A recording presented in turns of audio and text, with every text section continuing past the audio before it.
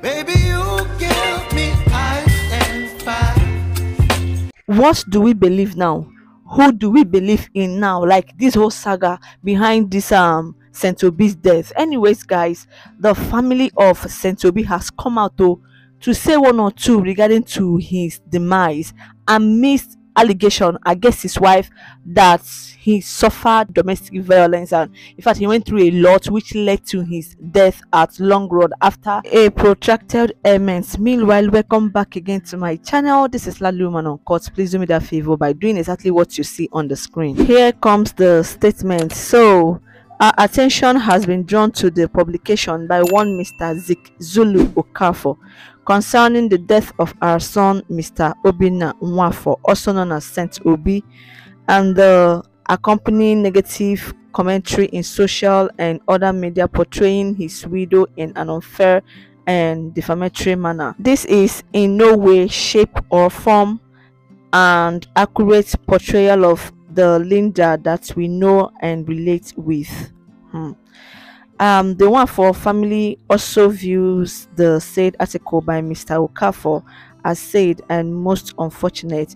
It was neither written in consultation with any members of the family nor authored with our consent or authority. We totally disassociate ourselves from it. The views and allegations contained therein are entirely the opinion of the writer. They are false, malicious, and insensitive to the wife, children, and entire family he left behind. This is a mourning period for the family, and while we appreciate the condolences of friends, fans, and well-wishers, we ask that the family's privacy be respected at this time. The funeral rites will be communicated to the public in due course. May the soul of our dearly beloved brother, son, father, and husband rest in perfect peace. Amen. Signed, Ugoeze Edith Chinyere Obichukwu, Mrs. Freda Nwachukwu, elder sister, Texas, USA. Elder sister. All this debunking, respect the family's privacy, this and that. From what Zulu said, he sounded so convincing. Another person again, Zeb Ejiro, also came out and made a statement relatively to what that Zulu said. Oh. And another comment again caught my attention. Guys, take a closer look at this. Guys, look at this statement.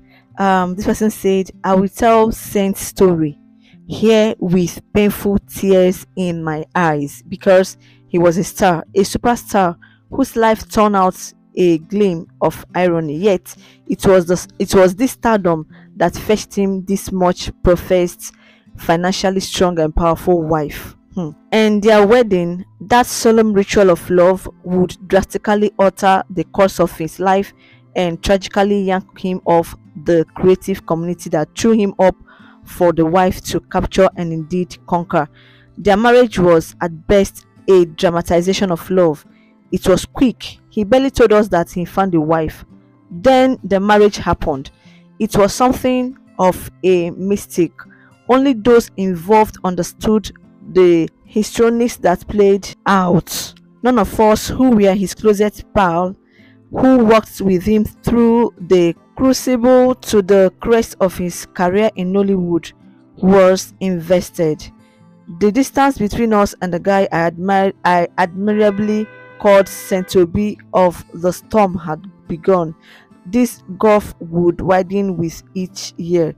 We saw him perhaps once in a year after this marriage. It would seem prognostic now, yes, because I recall leaving my house in Lagos mainland for his massive office in Lekki, Victoria Island, Lagos. It was about 6 years ago. There, I demanded to know why my friend abandoned our industry.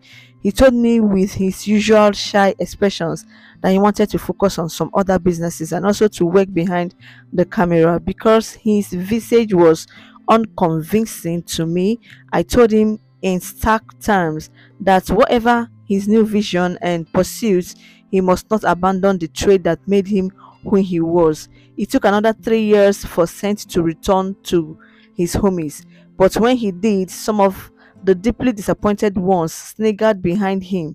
This was because the smearing rumors of cracks in his marriage had hit his home, and though secretive in his ways, he knew it was time to open up, and he said, "I did not know why my wife's siblings sees me as a gold digger. They confronted me, harassed and fight me in my own matrimony, and my wife did nothing to stop them. I work hard, I earn my money. I have never depended on my wife," he lamented, um eyes blood with tears. You could tell he was in deep pain. This other one is coming from a friend to the person, to his mutual friend he called in the US before his last breath. This person said he called our mutual friend in US to give him a devastating message. He was on a deathbed. He said, "I wanted our friend to pray for him. He's not looking good. Pray for me," he appealed passionately.